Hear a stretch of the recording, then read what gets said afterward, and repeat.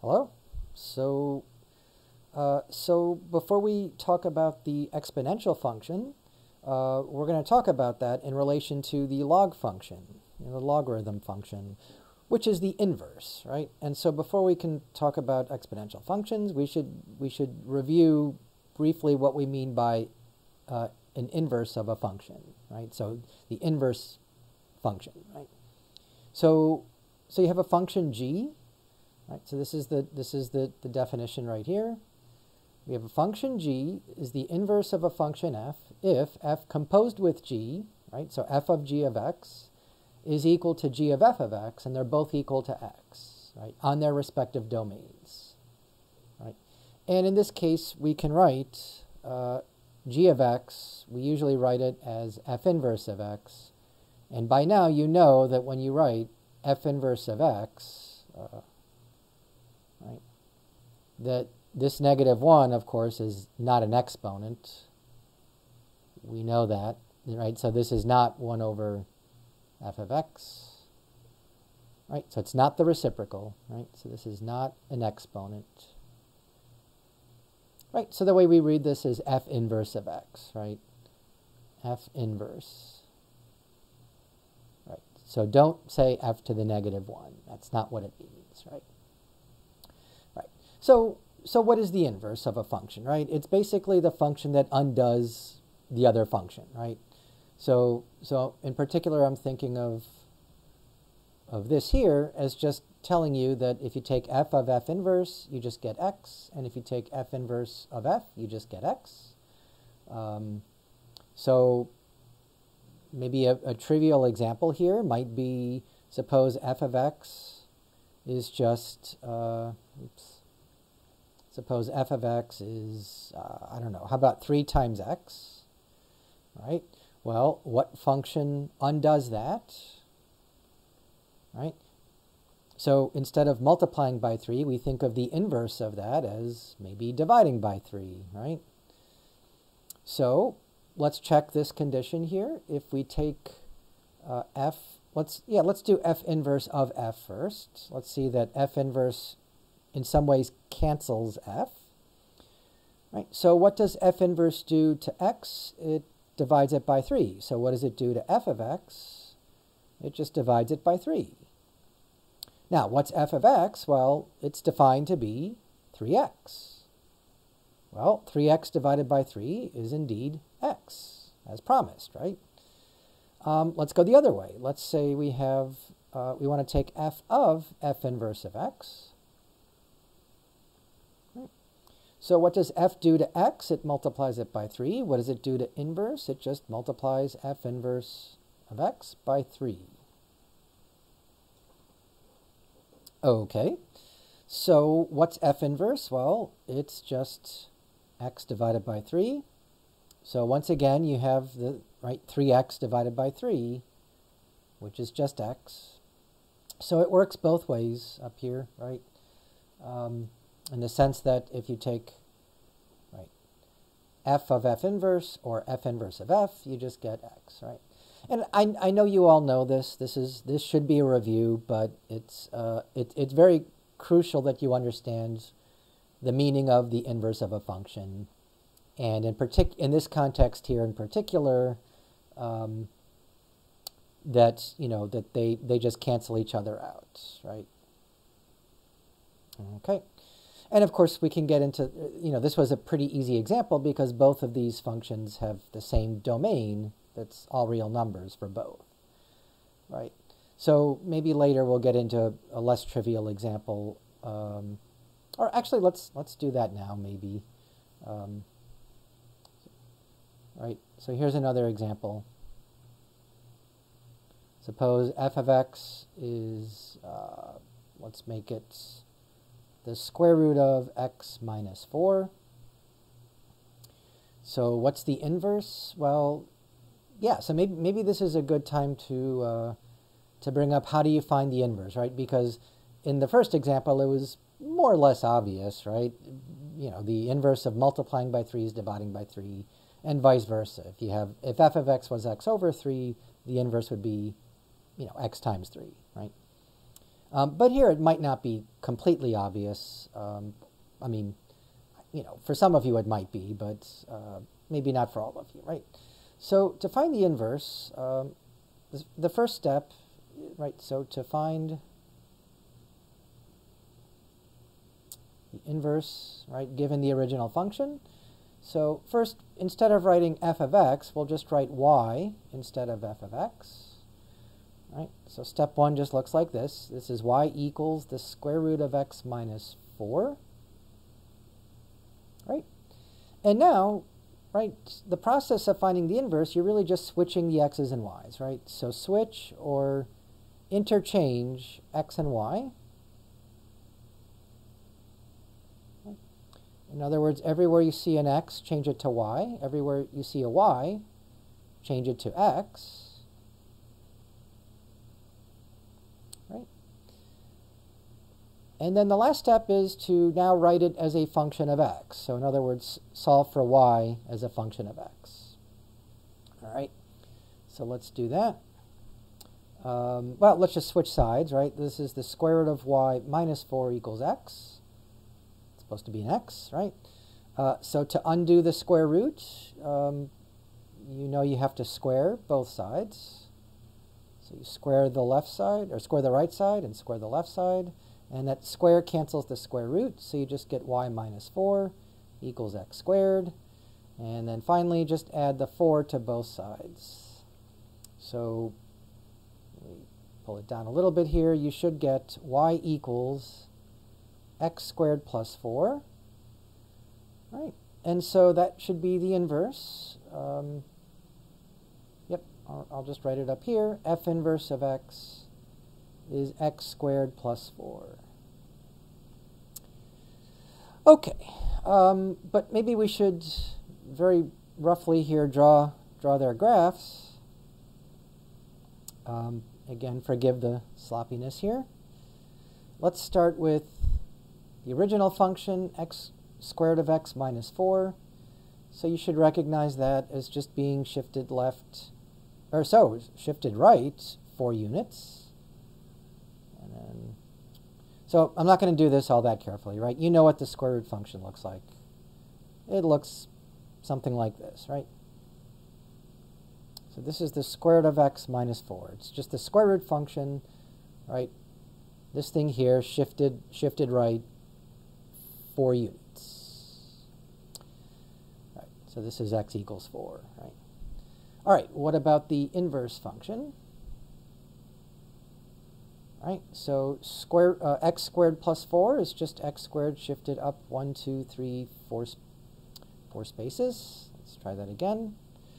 So that looks something like this, except you see that that's not quite right, right? After all, usually the inverse is just a reflection over the line y equals x. So if you were to reflect this through the line y equals x, you should get the inverse. So when you do that, you get this, right? Yep, you don't get this piece of it here, right? So yeah, so what's missing here from this is the fact that the domain implicitly would be all real numbers, but the domain here has to be non-negative numbers, right? From 0 to infinity. Okay, yep, so we're not considering what happens when x is less than 0. Make sense? Yeah, if you go back to well, okay, so I'm running out of space here. What's the range of this function? So if you look at the y values, the lowest y value is 4. So we're starting at 4 and going up, right, to infinity. Right? So from 4 to infinity.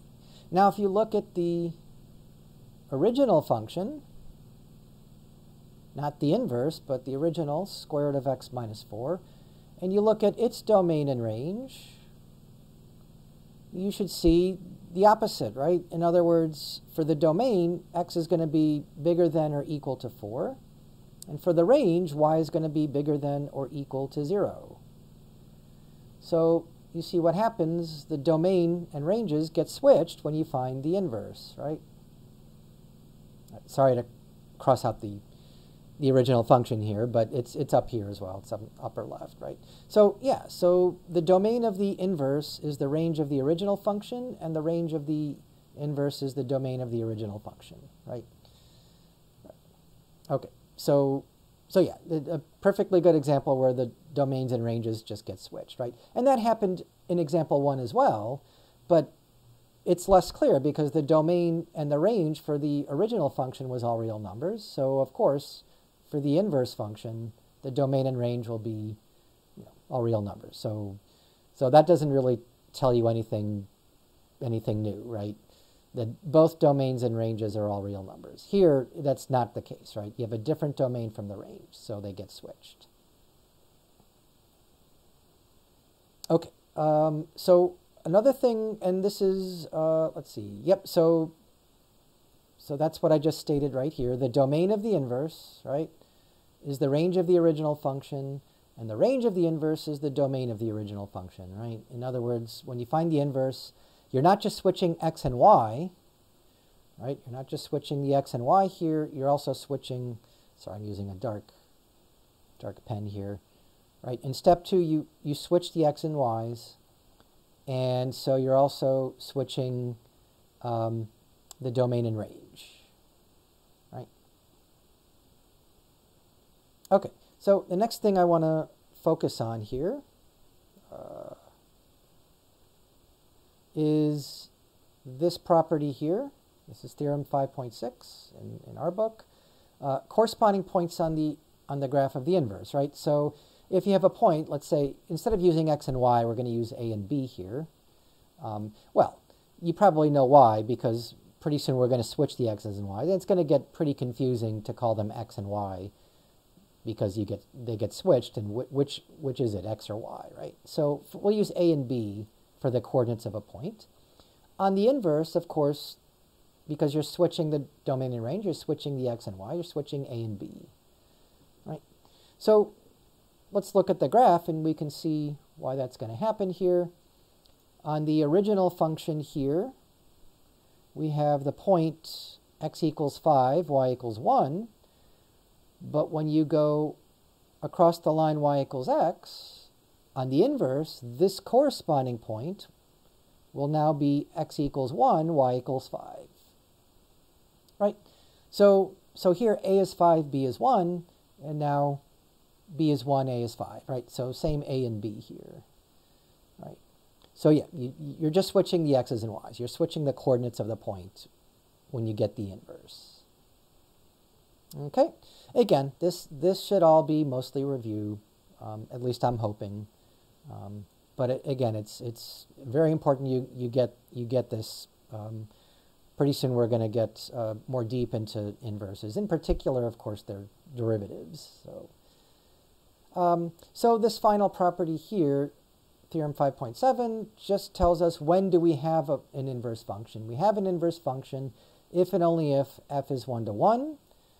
And if you have a strictly monotonic function, that means either increasing or decreasing on its domain, then it's 1 to 1, right?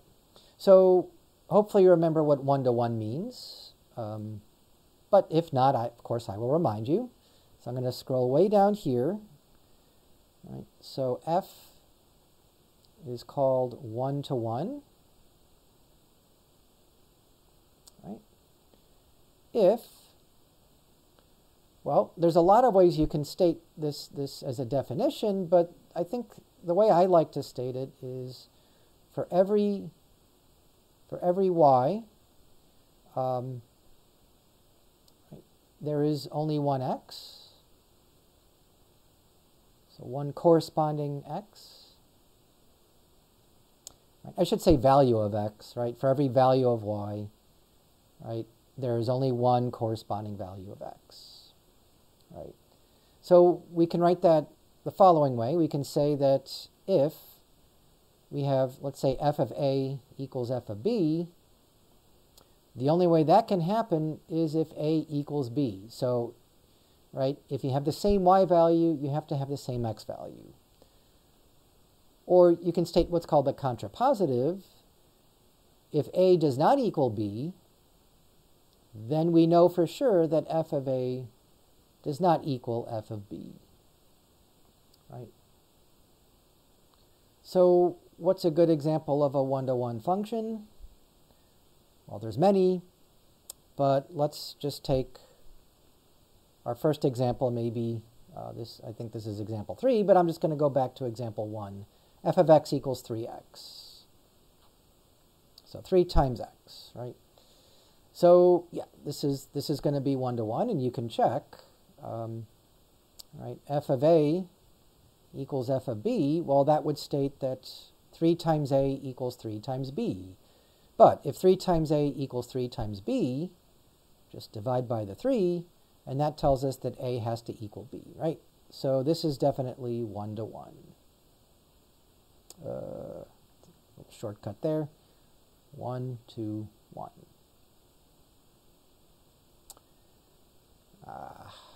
That's supposed to be an O. Okay.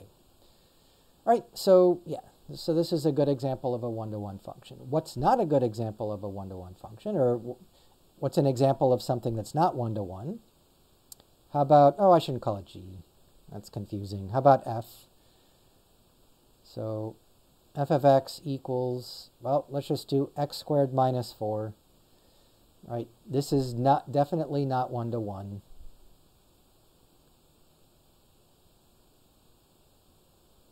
Not one-to-one. Well, we should specify it's not one-to-one on its domain, the domain being all real numbers, right? So we're considering the domain of all real numbers here, right? And of course, if you look at the graph, I'm going to do that way over here. So 1, 2, 3, 4, 1, 2, 3, 4, 5. All right, close enough. All right, so the graph will look something like this. Let me try that again. All right. Hey, I'm rushing. Let me try it like this. Okay. Right. So this is supposed to be a very sloppy graph of y equals x squared minus 4. Okay, so why is it not one-to-one? Well, right, if you look at, let's say y equals 5 up here. This is y equals 5, right? So when you set this equal to 5 and you solve for x, what do you get? Right, so if you add 4 to both sides, you get x squared equals 9. So that tells us that x equals 3. So this point down here should be, yep, x equals 3. So this point is 3, 5. Of course, I pulled a fast one on you here. If x squared is 9, right, x is 3 or negative 3, right? When you take the square root of both sides, don't forget the plus or minus square root of 9. So plus 3 and negative 3. So yep, over here, x is negative 3, so we get negative 3, 5.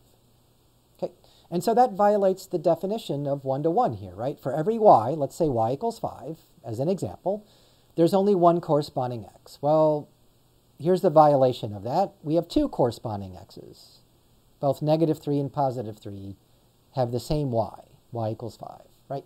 So definitely not one-to-one, right?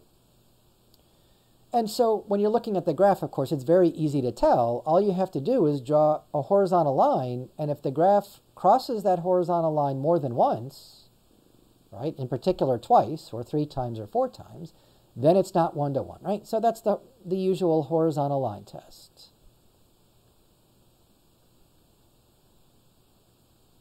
Okay, tests, not text, right? So the horizontal line tests, if any horizontal line crosses more than once, it is not one-to-one. Or you can say, as in the case of, say, you can graph this function, it's just a straight line. Yeah, well, it's, very roughly the line looks like this. And you can see that every horizontal line crosses only once. If every horizontal line crosses only once, then it is one-to-one. Okay, so as a warning, I think I'm gonna clear all this, and then we'll just start over. Right? Okay, so I'm gonna focus on now when you find the inverse, how do you take the derivative? And here we go. So this down here tells us the answer of what's the derivative of the inverse. So it's just the reciprocal of the derivative applied to the inverse. Okay, so if that's a little confusing, let's take a step back and first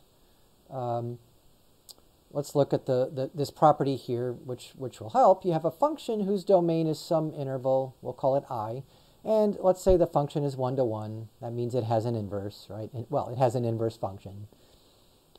Right, so if f is continuous, then so is the inverse, right? At least on their respective domains, right? And if the domain of f is I, then the inverse will just be the image of I, right? If f is increasing on I, then the inverse is also increasing. And if f is decreasing, the inverse is also decreasing. Okay, so all of that should make sense. If you go back and look at the previous examples, I think both the functions were increasing, and so the inverses were also increasing. But the reverse would also be true. If the function f is decreasing, right, then the inverse will also be decreasing in some way, right? All right.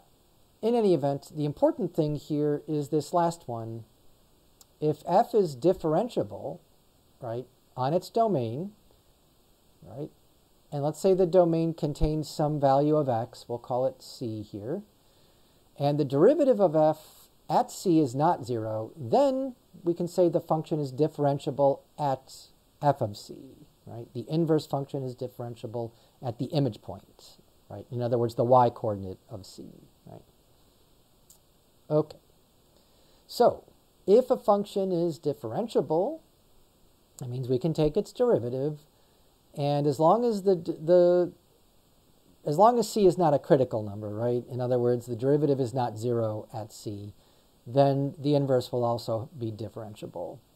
And so that means we can take its derivative, right? And so here's the answer at the bottom, but let's see why that's true. So let me go back to the following. Let's say that g of x is the inverse of f.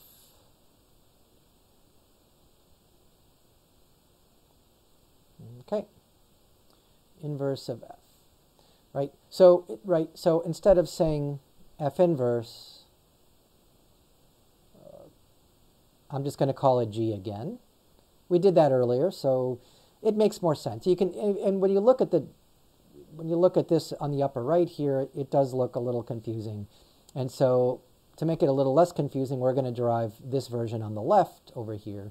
But they're equivalent as long as you recognize that f inverse is just another name for g. Okay. All right. So what do we know about f and g? Well, we know from earlier that if we take f of g of x, that we just get x, right? We also know that if we take g of f of x, we get x, right? And so I think it's this bottom one we want to use here. If we take the derivative of both sides, right? So we're going to take the derivative of the left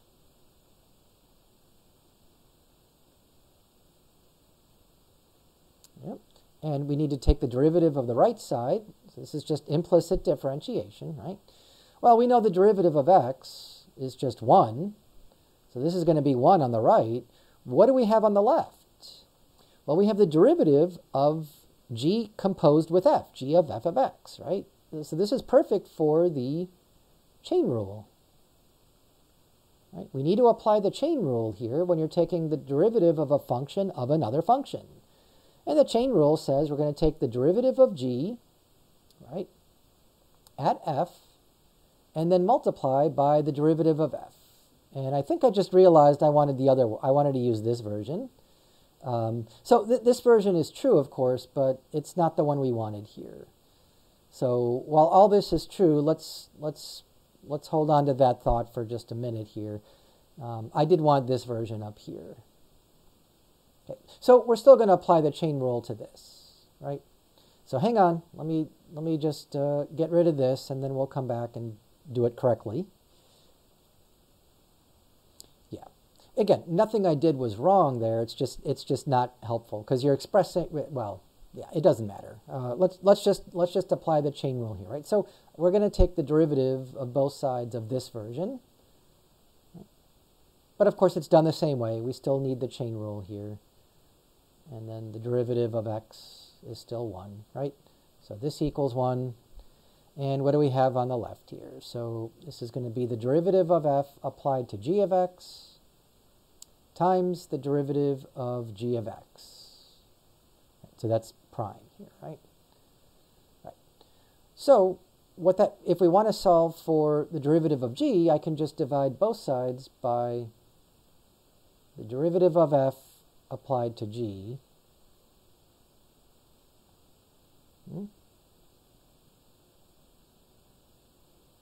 Right. So that cancels on the left, and on the right, so we get the derivative of g is equal to 1 over the derivative of f, not at x, but at g of x. Okay. So there we go. If you look, this is what we have over here, right? So if this should not be as mysterious right now, it's just applying the chain rule, right? And if you change g of x to f inverse, right?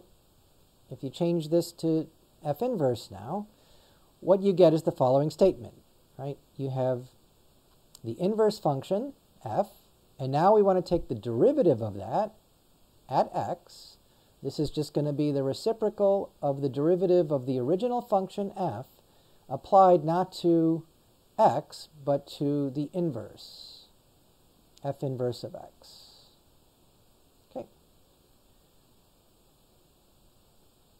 Right. And then, of course, that's just this version up here, right?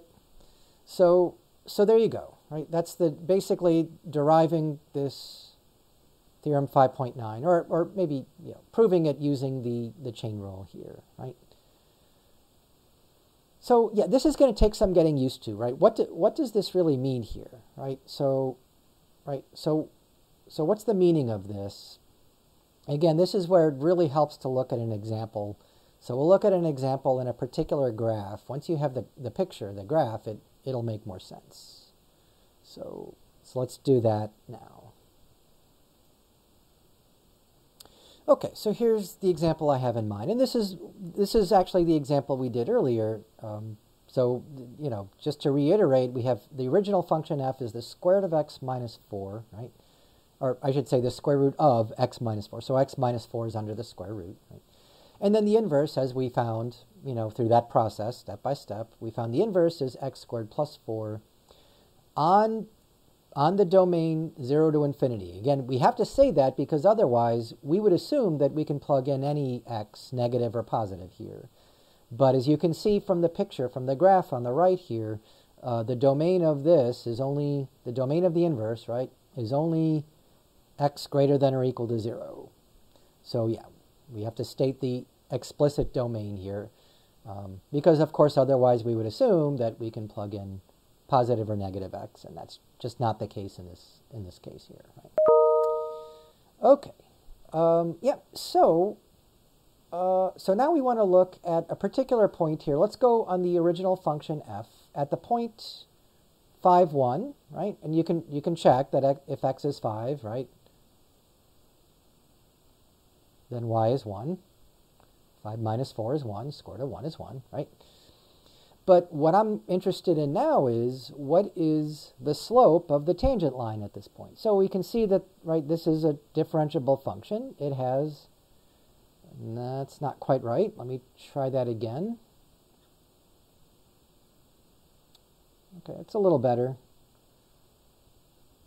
Right, we have some tangent line here. Right, at the point 5, 1. Okay, so what's the slope of that line? Well, it's going to be the derivative of the function when you plug in 5. Right, so at x equals 5, what's the slope, right? The m. Okay, so let's do that, right? Let's take the derivative of the original function f. So to do that, well, we probably should write this as x minus 4 to the 1/2, so we can apply the power rule, right?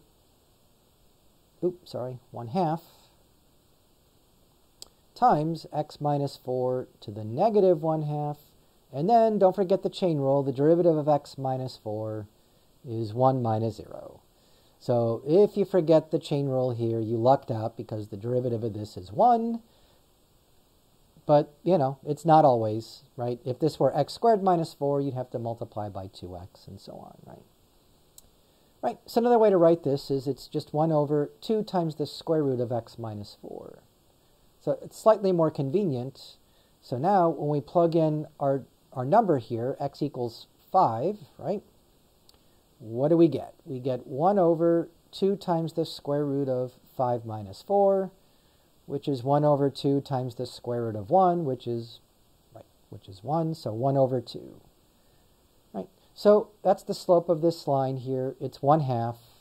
Whether that looks right or not, it's you know, it's pretty close, right? It's a slope of 1/2, right? Rise over run.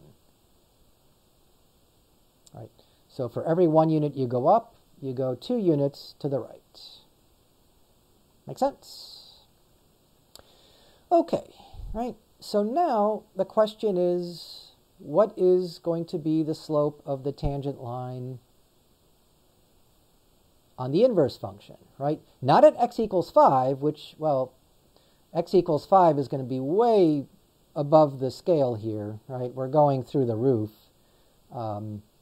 You know, well, yeah, we can plug in f inverse of 5 is going to be 25 plus 4 is 29, which is way up there, right? That's not where we want to do this. We want to do this at the corresponding point, right? We want to do this at the point 1, 5. So when x equals 1, right? Okay, right, and yes, so you can check f inverse of 1 is just 1 squared plus 4, which is 5. But what we want to do now is find the derivative of the inverse at 1. What's the slope of this line here? Well, let me try to draw the line. Okay, not the best, but pretty close. Pretty close. Oh wait, you know what? I just realized it is wrong, so let me go back and fix it. Okay, that's a little better. It's a little better, right? So, yep, our goal is to find the slope of this line. And we know how to do that, right? We have our function. This is the definition, right? And 1 is certainly bigger than 0, right? So we just have to find the derivative of that. So let me do that down here now. So we want to find the derivative of the inverse prime at x equals 1, but let's plug that in later, right? We'll just find this for any x. So we do it the same way. We just take the derivative of x squared plus 4. And you can do that in your sleep, right? This is just 2x plus 0. Right? So the derivative is 2x. Right. Now to get the slope of this purple line here, now we just have to plug in to the inverse, not x equals 5, right? This is at x equals 1 here. So this is just 2 times 1, which is 2. So there you have it, right? So this question mark up here is now 2. Yep. So I think we can definitively say the slope of this tangent line is 2, right? Or, put another way, right, the rise over run, it's 2 over 1, right? which is the reciprocal, right? The reciprocal of the other line, right? 1 over 2 of this green line here. So the slope of these two lines are reciprocal. Instead of 1 over 2, we get 2 over 1, right? And when you look at this condition, well, now it makes sense, right? Either condition here, right? In order to find the derivative of the inverse, you just take the reciprocal of the derivative of the original function, plugging in the corresponding point here. In this case, instead of plugging in x equals 1, you're plugging in the y value here, right, which is the x value here. Remember, for the inverse, you switch x and y, right? So I hope that helps a little bit explain this property here. Right? So in retrospect, we didn't have to do this down here, although it wasn't that difficult to do. What we could have done is just take this slope here, the 1/2, and just flipped it over. Instead of 1 over 2, you get, right, 2 over 1. Right? So that's what this property up here on the right says that you can do. Okay? All right. Yeah. So I hope that helps. Again, we'll do another example to explain this because I know it's a little confusing at first. But once you get used to it, the idea is to find the derivative of the inverse. All you need to do is take the reciprocal of the derivative of the original function. Right. But here we found it directly. Right. We just found the inverse, and then we found its derivative, and we got 2x, and then we plugged in the x equals 1. Okay, so here's our next example. We have a function. F of x is just cosine of x, right? It's the familiar cosine function from trigonometry. Nothing new there. And we're restricting the domain to 0 to pi. And perhaps you probably know why, right? Because if we don't restrict it to this domain, then it's not 1 to 1. And then we cannot meaningfully talk about the inverse function then, right? It wouldn't be a function, it would be a relation. So by restricting the domain to this, right, we get g of x being our inverse function, right? And hopefully you remember what the inverse of cosine is. It's just inverse cosine, right? Or you can also write it, a lot of books write this as arc cosine of x, right? But same thing, right? Okay, so that, again, instead of calling it f inverse of x, we're just going to call it g. Same thing, right? It's just another name for it. And the question is to find the derivative of g, the derivative of this function, at 1/2. Okay, well, let's see if we can do this directly, right? So by directly, what that means is we would have to take the derivative of the inverse, let's call it g here, right? G prime of x, right? So that would be the derivative of arc cosine of x. So what is that?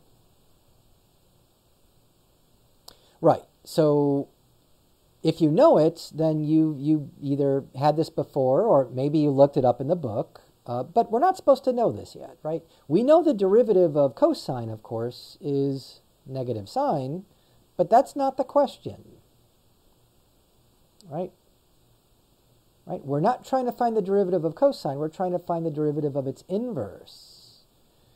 And before you think it's got to be, negative inverse sine, that's not how this works, right?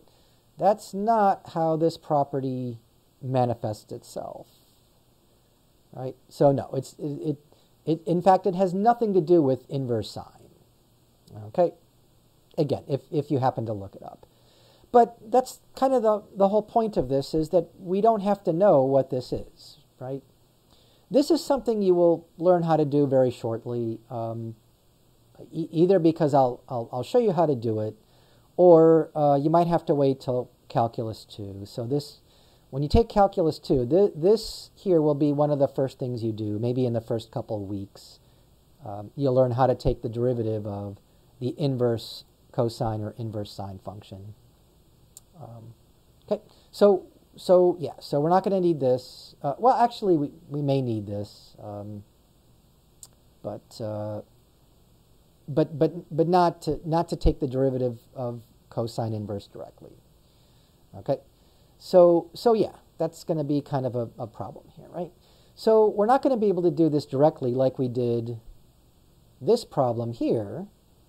Right? This problem, there was no issue with taking the derivative of f inverse, the derivative of x squared plus 4, right?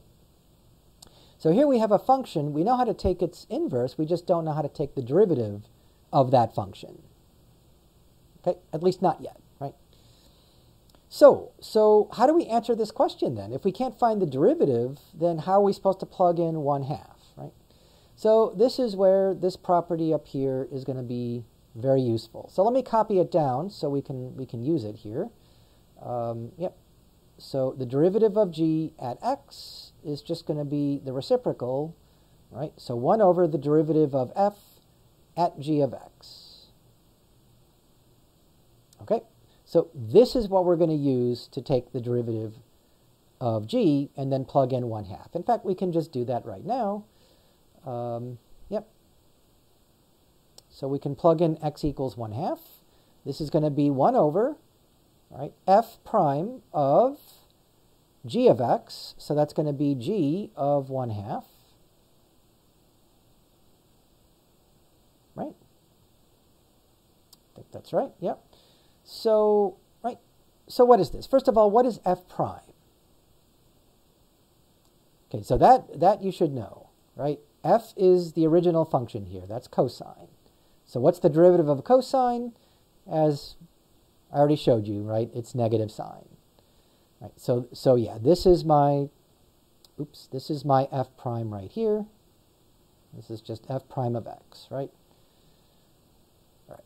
So this is just going to be 1 over negative sine of g of 1/2. Right. Now what's g? Well, g is this function here, right? It's the inverse cosine or arc cosine. Right? So let's just write that down here. This is going to be negative sine evaluated at, well, the arc cosine of 1/2. Okay, so what's the arc cosine of 1/2? Well, it would be good, arc cosine. It would be good if you memorize this, but okay, it's if you don't know it offhand, that's fine. Right? So remember, another way to write this is inverse cosine of 1/2. So this is just a number. In fact, it's an angle. So I'm going to call it theta. It's an angle, right, whose cosine, so the cosine of the angle has to be 1/2. Now, right, there's a lot of angles that have this property, that the cosine is equal to 1/2. So we're specifically looking for the angle between 0 and pi. So there's a lot of angles outside of this range that also satisfy this equation over here, but there's only one between 0 and pi. So how did I get this 0 and pi? Well, if you remember, way back up here, yep, this was the explicit domain of the original function. So for the inverse function, for the arc cosine, that's going to be the range. That's going to be the angle that we get here. It's got to be between 0 and pi. Make sense? All right, well, let's just draw our little unit circle here. You remember how this goes, right? Right, and remember the cosine is the x-coordinate, so we're looking for where is x equal to negative 1/2. So that's going to be right up here. And that gives us approximately this angle here, right, starting at 0. So, oh, that's negative 1/2. I'm sorry, we're looking for positive 1/2. Did I? Yeah, positive 1/2. Oops. Okay, easy fix. I guess I should have done negative 1/2, but okay, positive 1/2 is here. And so that's going to be this angle, right, starting at 0. All right, so that should be clear that this is just 60 degrees, right? Pi over 3. Or if you prefer, 60 degrees, but remember, in math we prefer radians, so we'll write this as pi over 3, right? So, yep, you should verify that if you take the cosine of pi over 3, you do get 1/2. And therefore, this theta here, the arc cosine of 1/2 is pi over 3. So that's, yep. So now we know that this equals pi over 3, right? Again, looking at the unit circle helps. If you have to draw it, that's fine. Right. Okay, so where are we now? Well, so I completely messed this up. So we're at this stage right here. So let me just copy that down here now. This is still going to be 1 over negative sine of arc cosine or inverse cosine of 1/2. But we just calculated that, right? The arc cosine of 1/2, this thing right here, is pi over 3, right? So we're just taking negative sine of pi over 3. Right? So you should know the sine of pi over 3, that's the y-coordinate here, is square root of 3 over 2. Right? Don't forget the negative in front, right? And so when you take the reciprocal of that, you just get negative 2 over square root of 3. Or if you rationalize the denominator, negative 2 square root of 3 over 3. And there's our answer, right? So the original question was, here's your original function. It's just a cosine function, right? We wanted to find the derivative of the inverse at x equals 1/2. And now we have our answer. Right. It's this number here, negative 2 over root 3, or negative 2 root 3 over 3. Okay. Again, there was no way we were going to get that directly. Remember, we did not know how to find the derivative of the inverse cosine, or the arc cosine.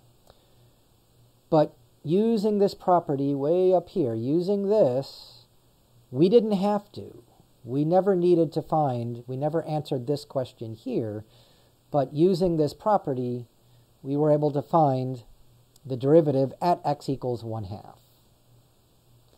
So a little confusing, but again, it's just going through the process step by step, right? Finding the derivative of f, and then plugging in the number into the arc cosine function, and that's what we get.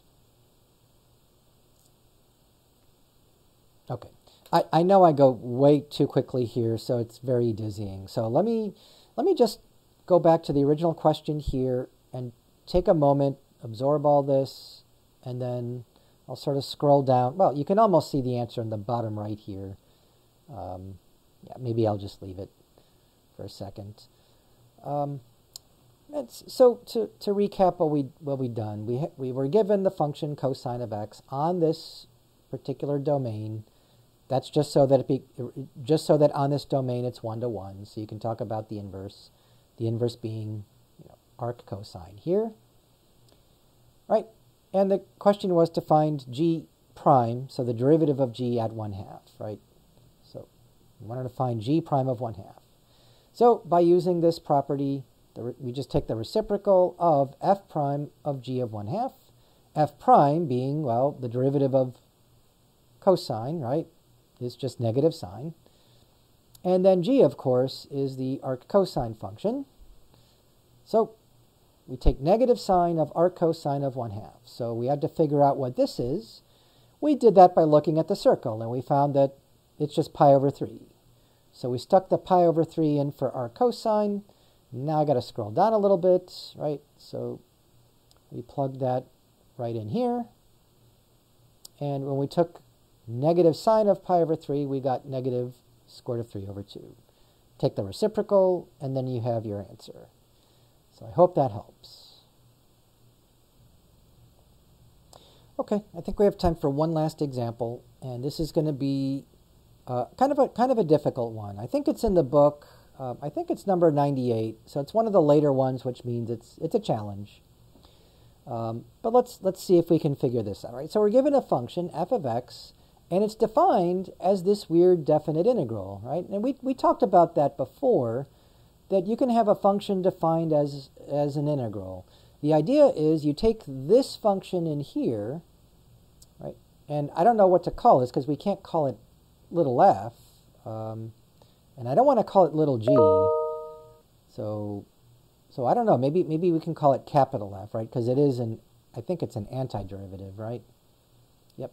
So capital F of t is, maybe I shouldn't circle it here, is just 1 over, right? Well, it's 1 plus t to the 4th to the power negative 1/2, right? Yeah. So that's my integrand, right? That's the thing that I'm integrating, right? And it depends on t, but when you take the integral and you go from 2 to x, then you're getting the area under this curve, and that will depend on where you end up, right? So in other words, if you were to graph this, I'll try to do that again. If you were to graph this function as a function of t here, so I'm just trying to think, is this an increasing or decreasing function? And I have to think it's decreasing, right? In fact, yeah. So I think it looks something like this. Yep, because as t gets bigger, the denominator gets bigger, the fraction gets smaller, right? So it's going to look something like that, right? So if you just plug in t equals 2, if x is 2 here, then you get 0. So we're starting at 2 as sort of our starting point here. And then if this is our x, then we shade in this region here and calculate the area of that region. And that area will be f of x, right? So if you increase x, you increase the area, right? Right. So that's the idea. That's what f of x represents. It represents the area under this curve here, right? Okay. So we have to show that this is 1-to-1. And in fact, if you look at the graph here, that kind of makes sense, right? After all, if I picked a different x, like let's say I call this, x1, and way over here is x2, right? So in other words, if I find the area from 2 to x1, so I keep changing this, from 2 to x1, right, obviously x1 and x2 are not the same, and the areas are not the same, right? The area for x2 includes the purple plus the red, but the area for x1 just includes the purple, and right, the purple plus the red is not equal to the purple area, right? So yeah, this is the definition of 1-to-1, or it's one version of it, right?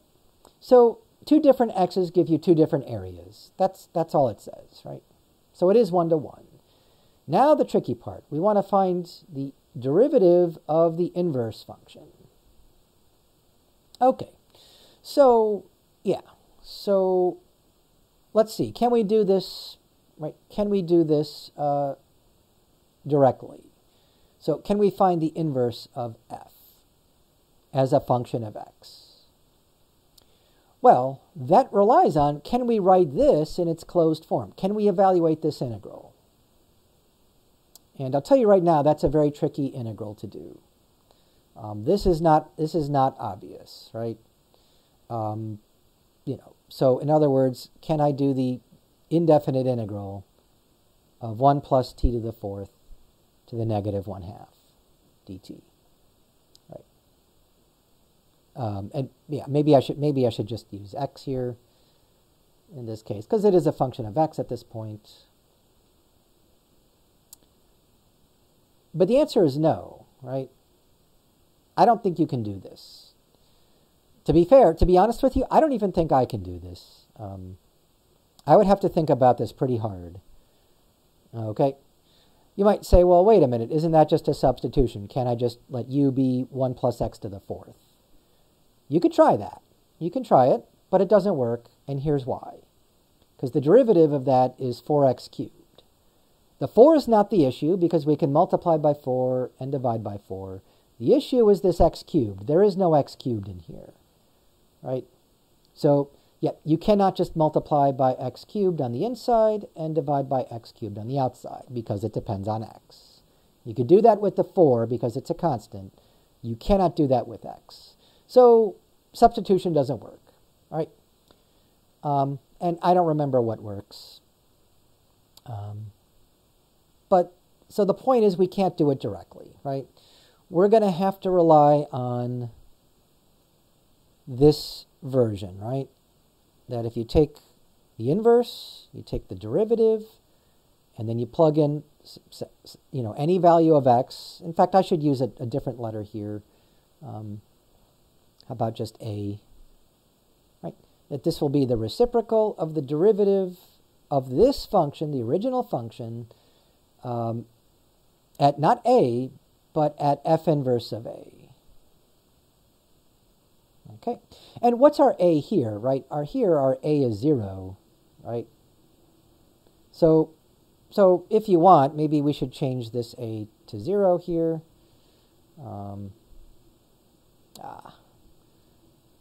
Okay, so give me a second and I'll see if I can erase the little tail here. Make that a 0 and make this a 0 as well. Okay. That's 0 and that's 0. All right. Yeah. So again, this comes in very handy because there's no way we were going to do this directly. Right? Because not only, right, obviously it's not just a matter of finding the inverse. Then if we configure this question mark out, can we take its derivative? But if we don't know what the question mark is, if we don't know the antiderivative, we can't take its derivative here. If we don't know what this function is, we can't take its derivative, right? So that's the question, right? Yeah, but we can take the hang on. Okay, I think I'm confusing myself here. No, bollocks. All right, so okay, I kind of messed this up. The inverse of this function is not going to be the antiderivative, which kind of it's yeah. Okay, so this is wrong here anyways. Ooh, right, so that's not going to be right. And it's true, we might not be able to evaluate this antiderivative, but that wasn't the question. The question is to find the inverse of this function, and that's definitely not clear. Okay, so not only can we not find the inverse, we can't find its derivative. Okay, all right. So any way you slice it, we can't find the inverse directly, and we can't find, we can't find the derivative of that. I mean, look, yeah, so here's my confusion, right?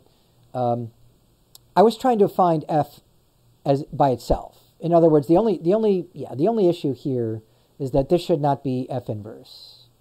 This should just be f itself, right? So I was trying to evaluate this integral to get f, not f inverse, right? But you need f as a function to get f inverse, right? So we don't even know what f is. If we don't know what f is, we have no hope of finding f inverse. That's an even bigger question. Okay, so I hope that helps a little clarify what I'm trying to do here. Sorry about that. But this down here we can do. So let's just do this directly here, right? Or indirectly rather, using this property.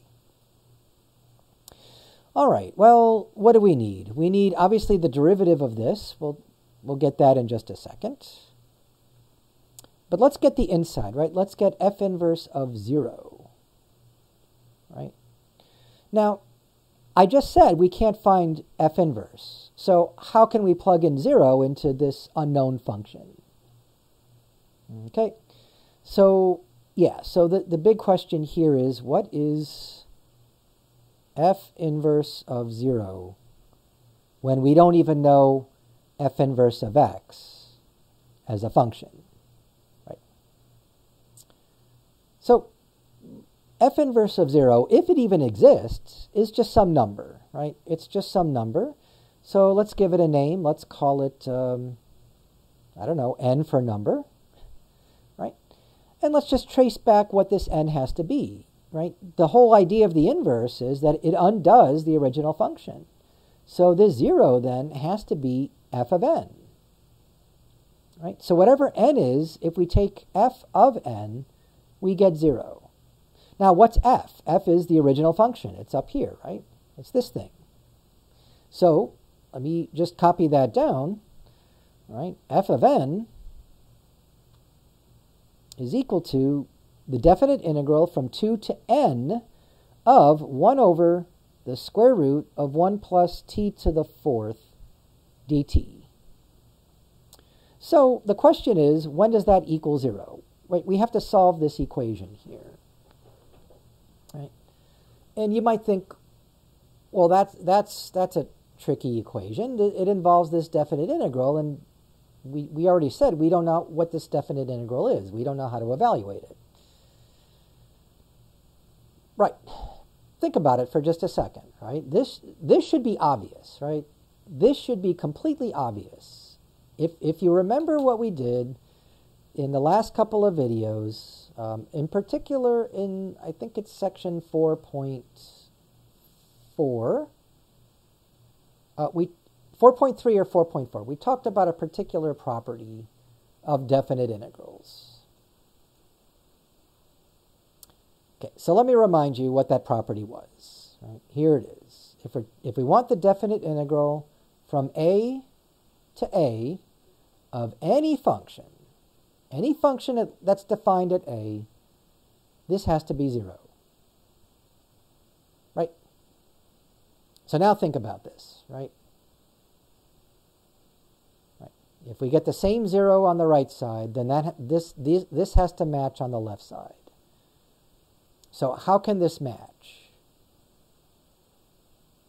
Right. Well, right, we're going from A to A. That means we have to be going from 2 to 2. Right? That this has to match this, right? From A to A, that means the n has to be 2. So there you go. Right. So that's sort of what I meant by this is obvious, right? Not to make you feel bad if you didn't see it, but right. So this is how to solve that equation, right? This n here has to be 2. So f of 2 equals 0, right? Which is another way to say that f inverse of 0 is the number 2. Okay. So back over here, all the way on the left here, that's what the f inverse of, well, actually, we don't know what f inverse of x is, right? This is still unknown. But now we know what n is, right? N is just 2. Sorry, I'm erasing that, but... So yeah, f inverse of 0 is 2. So that's what goes on the inside here. So let's, again, I'm out of space, so let's go down here. So we have that this is 1 over the derivative of f at f inverse of 0, which we just said equals 2. So now we need f prime of 2. Right? So what's f prime of 2? Well, here's the original f, and I guess I should copy it down because, well, I had it here, but I ruined it. So let me copy it down again. What f of x is. F of x is the definite integral from 2 to x of 1 over the square root of 1 plus t to the 4th dt. Okay, so I'm just copying down the original problem, the original f of x, right? So now the question is, how do we take the derivative of this? How do we find f prime of x? Right? In other words, we want to take the derivative of the definite integral from 2 to x of 1 over the square root of 1 plus t to the 4th dt. Right? And again, maybe I don't want to say this is obvious. It's not obvious, but we did talk about this not too long ago, and this was in 4.4. We said the derivative of the definite integral from a to x of any function, I shouldn't call it f, maybe let's call it capital F, of t, right, dt, this is just capital F of x. Okay, so this is the second fundamental theorem of calculus. Theorem of calculus. Right, and we talked about this in section 4.4. So what is our capital F here? It's the integrand, right? It's this thing in here. So just change the t to an x now. It's 1 over the square root of 1 plus x to the fourth. And that's it. Right? After all, the derivative of the antiderivative, you just get back the original function, just plugging in x for t here, right? All right, now we're almost done. Right? I know we've been through, I told you this was not an easy one, right? So, yep, not an easy one. But we're almost done. Now we just have to plug in 2, right, to get this. And if x is 2, this is going to be 1 over the square root of 1 plus 2 to the fourth. So 2 to the fourth is 16. And 1 plus 16 is 17. So this is 1 over the square root of 17. Okay, so that's f prime of 2. I'll write it again here, f prime of 2. So what we're looking for, though, is the reciprocal. What's 1 over the square root of 17? Okay, so I know I'm running out of space here, but I think I can fill this in. This is 1 over the square root of 17. Well, that should just be the square root of 17. Okay, so there's our answer. What is the f prime of f inverse, right? So in other words, the derivative of the inverse at 0, it's just the square root of 17. Okay. Again, not an easy one. Like I say, this was number 98, and so it wasn't even for homework. I'd say it's a little too hard for the homework. It's a good challenge problem. It's one that I might put like on a challenging problem set, but I don't give problem sets. So yeah. Hopefully, go through this again very slowly. I know I kind of made a mess out of this as I usually do, but go through it one more time and see if you can follow every step of the way here. Again, the key to doing this is, again, ignore all this stuff because even I messed that up. It's to use this, right? To try to calculate this by using this property here. All right. Well, I think we better end it there. We ended on a really, really tough one, but yep, they can't all be super easy. Sorry about that.